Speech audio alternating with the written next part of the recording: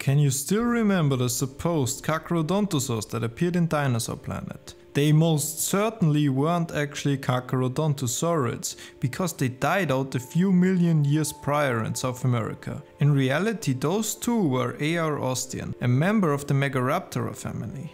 Today we will take a look at what this predator really is.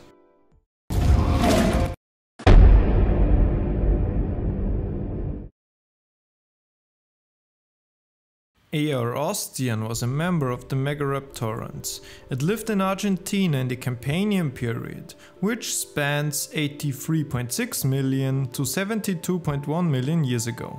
You might wanna know why I said Aerosteon most certainly wasn't a Carcharodontosaurid. Well, Aerosteon has a complex taxonomic history. Oh shit, here we go again. Try not to lose brain cells while we go through this. Aerosteon is a megaraptorid. This means that it lived in the subgroup of Megaraptorans and was more closely related to Megaraptor than to basal Megaraptorans. This classification of the Megaraptorans is still not certain. We will now look at 4 potential possibilities. One possibility is that the Megaraptors are a subgroup of the Neovenatoridae. 2 of the theories on the placing of the Neovenatoridae are either within the Carcharodontosaurians or Carcharodontosaurids, so there is still a slight chance that Aerosteon is a Carcharodontosaurid. However, more recent studies claim that the Megaraptora are simply a group within the Coelurosauria or a sister taxon of the Tyrannosauroidea. One study even claims that the Megaraptora belongs within Tyrannosauroidea. Baby! That's what I've been waiting for! That's what it's all about! That would make them a sister taxon of the Tyrannosauridae group, which also includes T-Rex. I still can't picture a group of Tyrannosaurids with long arms and nasty claws. It just doesn't suit in my head. Megaraptorans can cut pretty much anything, and on the other hand there's T-Rex who won't be too happy if you ask him to kill anything with his hands. Fucking hell, man. I'm finished. Anyways, Megaraptorans first appeared about 130 million years ago and lived until the end of the Cretaceous period. Fossils are known from South America, Asia and Australia. Aerosteon was one of the larger and therefore more dangerous Megaraptorans alongside Megaraptor, the giant Maip, Trataenia and potentially the Raptor. The most recent size estimates for Aerosteon are a length of 7.5 meters or 24.6 feet and a weight of 1 metric ton. Aerosteon rheocoloradensis is the only species and thus also the type species of the genus Aerosteon. Welcome back, Captain Obvious. Yes, I am!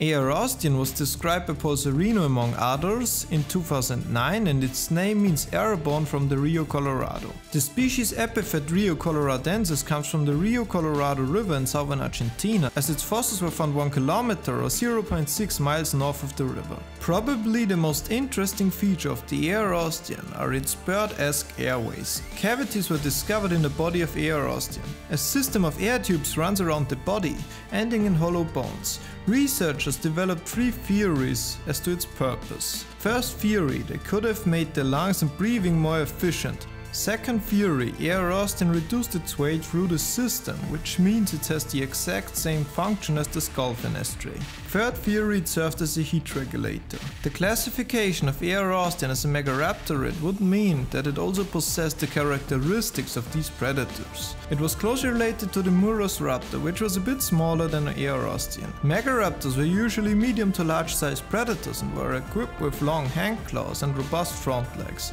A single tooth, some skull bones, a number of fragmented vertebrae of the neck, some complete vertebrae of the neck, back and sacrum, several ribs, abdominal ribs, fork bone, left scapula, the left ilium, and the left and right pubis were found from Aerosteon. Aerosteon lived in Argentina in the Anacleto Formation.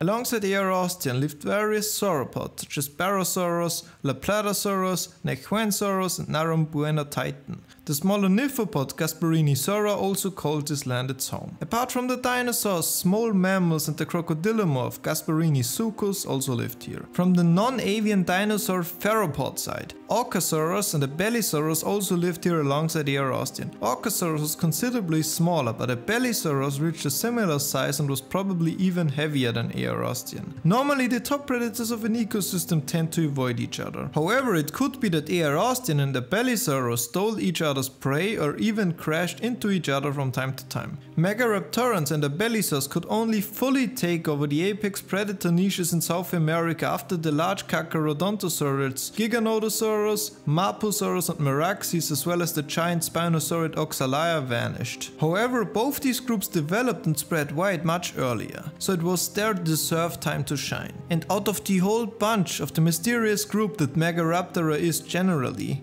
aerosteon takes the crown for most mysterious. We do not know why aerosteon became extinct. Aerosteon died out 72.6 million years ago, a few million years prior to the great mass extinction at the Cretaceous-Tertiary boundary. It was one of the top predators of the Campanian in Argentina and one of the faces of the Megaraptora. That's it for the video of aerosteon, an unorthodox predator even among Megaraptorans. Check out one of these bloops as well as Twitter for more dinosaur stuff and Instagram for fitness stuff. Also subscribe so we can smash past the first 1000 subscribers. I wish you a splendid day or evening. Megaraptor out.